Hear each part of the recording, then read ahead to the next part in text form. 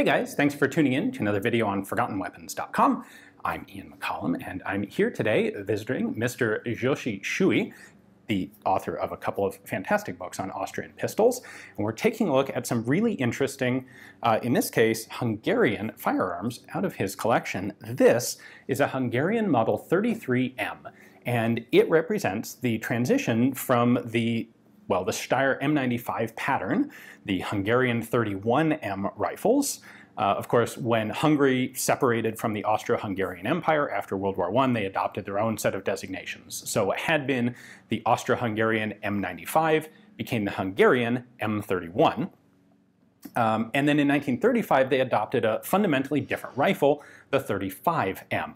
Now, what happened here, the reason for the change, is during World War I, Hungarian forces had found that in cold weather, the M95 pattern rifles, the Mannlicher straight poles, could become really difficult to operate. The lubricating grease that they had in the guns would get really hard and stiff in cold weather, and the M95 can be it's a gun that requires a little bit of force to open in the best of conditions, and you put that in cold with gummed up grease, it could get almost impossible. And so the Hungarian army decided that it wanted a turnbolt rifle instead of a straight pole. Specifically, they wanted to combine a Mannlicher Schonauer turnbolt action with the same magazine and loading system that they'd had on the M95. So that was continuing to use the M95, the Mannlicher 5-round end-block clips.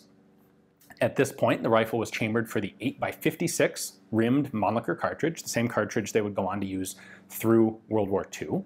And the idea was, well, let's combine the turnbolt with our existing ammunition and magazine systems. The result was the 33M. This was the first trials pattern. The program obviously was developed in 1933. There were 50 of these rifles ordered, and they were delivered in January of 1935 and put into trials. So let's take a look at what they had for the 33M.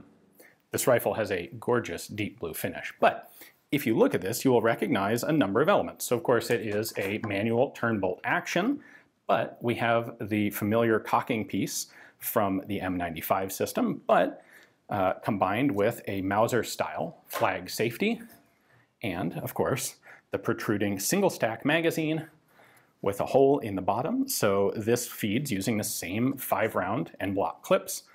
You would simply open the bolt, drop the clip in here, the whole thing clicks in, and when you load the final cartridge, the empty clip falls out the bottom of the magazine.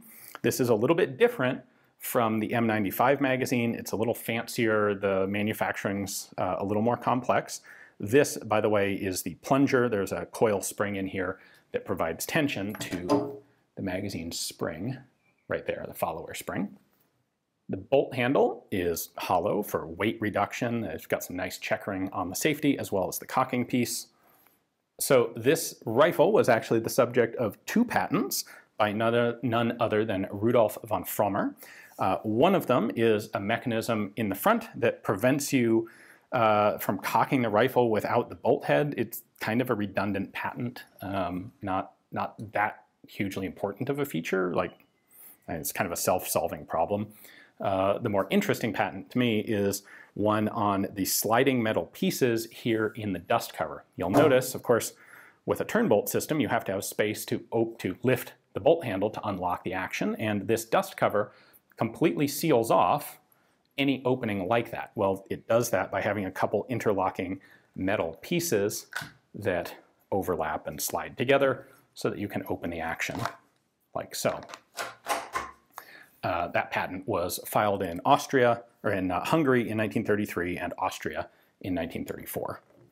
The only place that the designation of the rifle is actually marked is here on top of the butt plate, and there's another really cool fancy element here.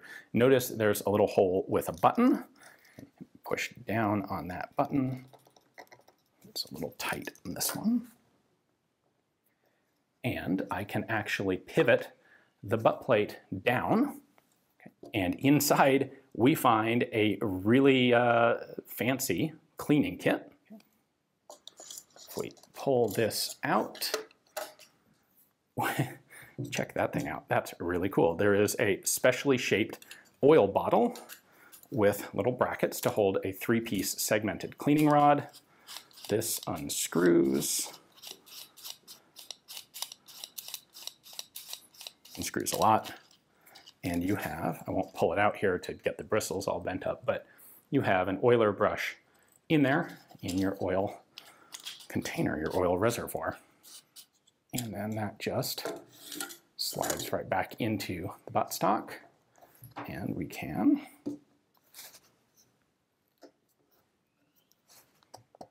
close that back up. The rear sight is a tangent sight graduated out to 2,000 meters. Interestingly, they put the serial number on the underside of the rear sight. This particular gun is serial number 34. They actually put that serial number in kind of weird places. It's here on the front of the barrel band. It's also here on the front of the end cap and the stacking rod, and on the front of the front sight cover. And it's actually on the inside of the butt plate. I'll leave you to believe me on that one. This was designed with a nice fully protected barleycorn style front sight and the exact same sort of stacking rod that was on the M95 rifles and carbines. And then it adopts basically the upgrade or the conversion that was made to a lot of the M95 carbines, giving them sling swivels on both the side and the bottom of the rifle. So we have a dual sling swivel setup on the front here. And then there's a sling swivel on the bottom on the back. And then for the side sling swivel, they inletted it into the side of the stock, which is much more comfortable than the way the M95 carbines did it, which was to put a big protruding sling swivel right here, where if you are left-handed, it's right under your grip and really annoying. Also worth pointing out that this has the split stock that would be used, or not exactly the same, but the same concept that would be used on the 35M. Now I want to show you this incredibly minute, fragile dust cover assembly. To take the bolt out, well, we have to open it first. This is our bolt release. You just hold that up, the bolt comes right out the back of the gun.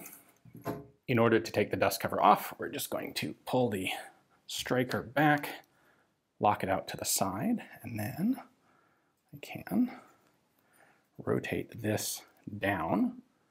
Now we've got our two little metal pieces here.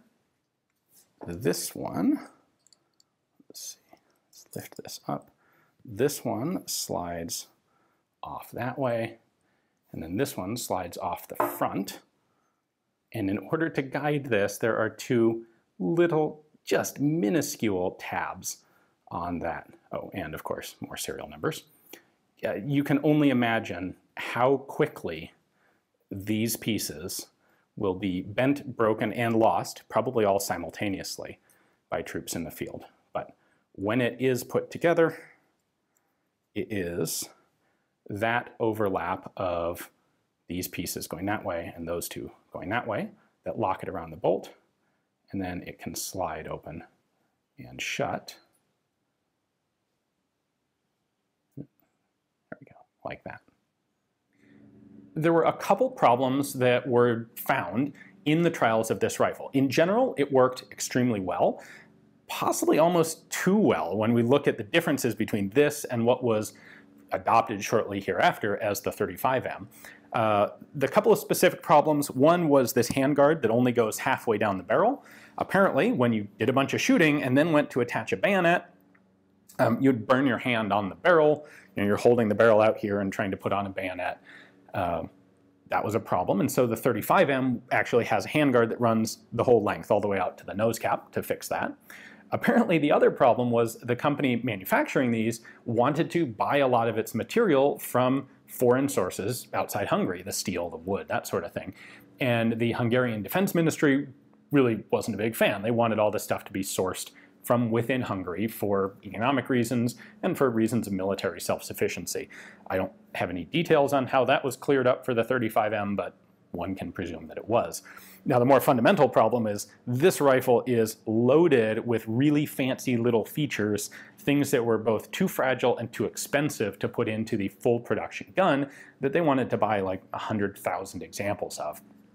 And so what we'll see with the 35M is the same basic system, a Mannlicher Schonauer turn bolt action, the M95 pattern magazine and clip, but dramatically simplified. The folding butt plate thing, gone. The really fancy oiler bottle and integrated cleaning rod holder in the buttstock, gone. The dust cover, gone.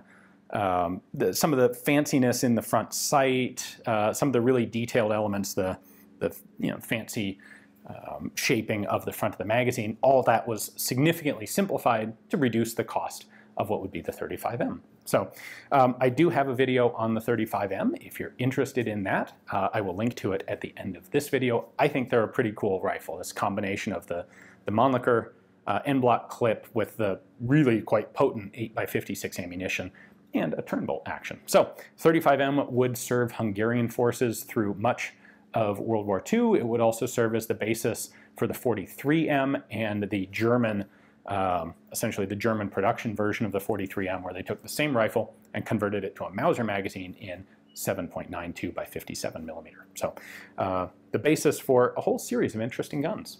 Hopefully you guys enjoyed the video. A big thanks to Mr. Schuy for access to this probably one-of-a-kind surviving example of a 33M.